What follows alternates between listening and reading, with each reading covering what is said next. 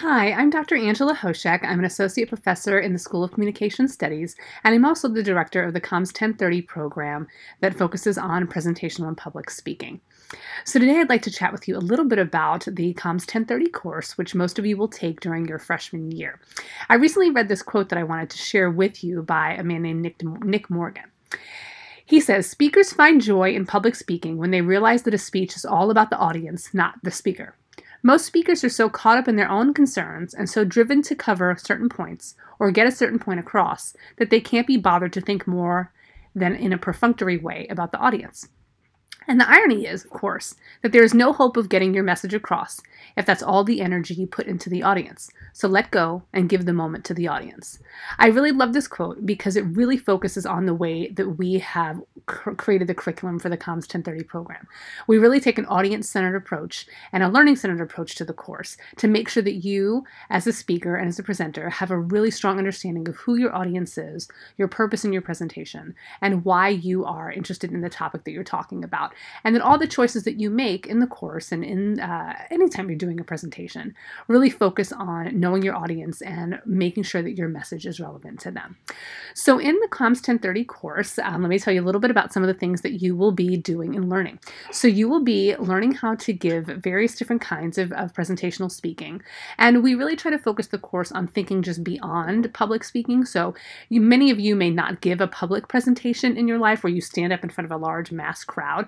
But all of you will probably be giving some form of a presentation in your careers, whether that's during a meeting, whether that's presenting a report, whether that's even meeting someone new and doing job interviews. Those are all many forms of presentations, right?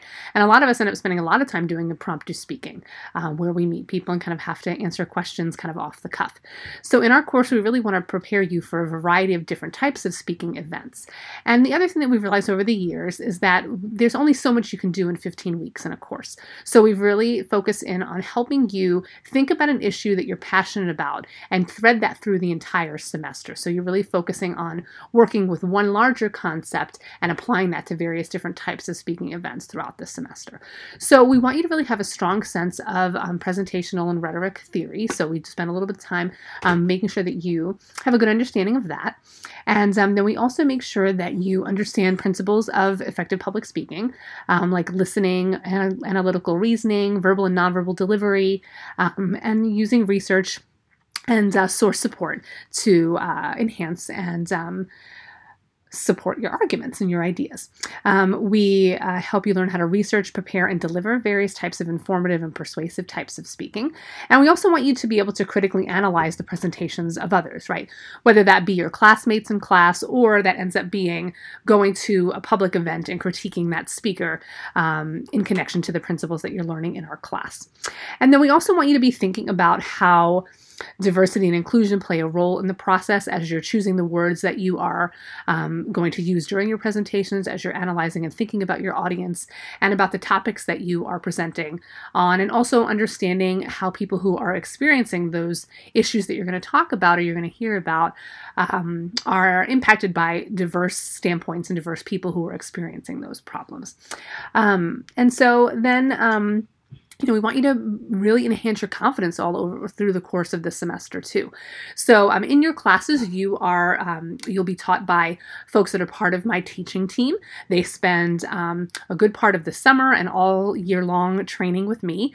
And so you are in such competent and wonderful hands with all of our members of our teaching team. And we really take an experiential learning approach to the course, which means that you are doing a lot of activities and hands-on work to do skills practice, to connect the theories and things that you're reading from our textbook and other resources and applying them to the classroom. So we do approach the curriculum of the course in kind of a flip design. So you do your readings and your quizzes for the readings from the chapters in our online platform through our textbook, which is called Connect, and which really works great because you do a lot of the reading before you come to class each week. So that way you're ready to engage in hands-on experiential practice when you're in class, getting up and doing presentations or speaking in small groups as part of your experience in each class to prepare you for your presentations as well. And And, students have a lot of fun in this class. And so you come in sometimes really nervous and really scared about public speaking. Some of you will have experience doing that in different venues, maybe from high school or other settings. But some of your classmates may be really nervous about doing this. And know that my teaching team is trained to help you through that. And our goal is to get you comfortable and feeling confident throughout the course of the semester. But it's a developmental process, right? And so the nice thing that happens in this course is that you might come in pretty fearful day 1, but by day 15, you just feel like you're rocking it and you're confident, and you get really great feedback throughout the course of this semester on each of your assignments. And, really sticking with that overall same topic really lets you have a deep understanding of that issue. So when you go home for the holiday break or for summer break and you're talking to people about things that you're passionate about, you really are able to argue from a strong evidence-based perspective about that topic and not just your opinion, right? So you're able to kind of really support that, to have a really grounded argument to support your ideas, and we think that that's really powerful. And you get really close with your classmates in this class, you get close with your instructor, because you're really there championing each other and really supporting each other throughout the course of this semester. So you'll do an introductory kind of presentation that really helps you kind of get to know your audience and help them get to know you, and then you'll get feedback on that. It's a pretty low stakes kind of assignment, and then you'll move into doing another presentation where you really kind of start deciding what that topic is that you want to focus on all semester. And then you'll do a presentation that really starts to connect you to thinking about visual displays and visually explaining the idea that's passionate to you. We kind of call this a visual metaphor speech, where you kind of create a metaphor that visually explains your connection and your passion for the topic. And then we have you do a presentation that really focuses in on your research for your topic. And the nice part about this presentation is if you do it well, you kind of already have a lion's share of your research done for your final presentation, which is a persuasive advocacy speech, where in this case, you're trying to persuade us to do something different related to our attitudes, values, or beliefs related to the topic that you've chosen for this semester. And then you'll, as part of that assignment, you'll interview somebody who has been impacted by the topic that you're talking about. And that's really exciting because you get to bring other voices that potentially are diverse from yours into the mix of your presentation. And then toward the end of the semester, we have you do an impromptu presentation to kind of get you ready to kind of adapt your message and your communication to different kinds of audiences. And then we'll also have you go out and observe a live speech during the semester, so you can critique that speaker as well. So it's an exciting class. It's such a pivotal class for so many other things you're going to do in your career here at Ohio University.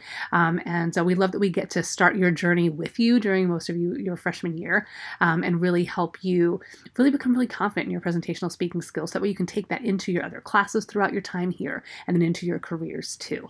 So I'm so excited about you joining us in the fall and being able to work with all of my fantastic instructors on my teaching team who I wish I could take classes with them all the time. The ideas and the activities that they come up with all the time are just so inspiring and just so great. So I'm really excited for you for that. So, and to tell you a little bit about myself in terms of my other things that I do in the department. So my research areas are in intergroup communication, which really looks at how different identities are at work as we're communicating with each other, and how the different groups that we're part of impact our communication with others.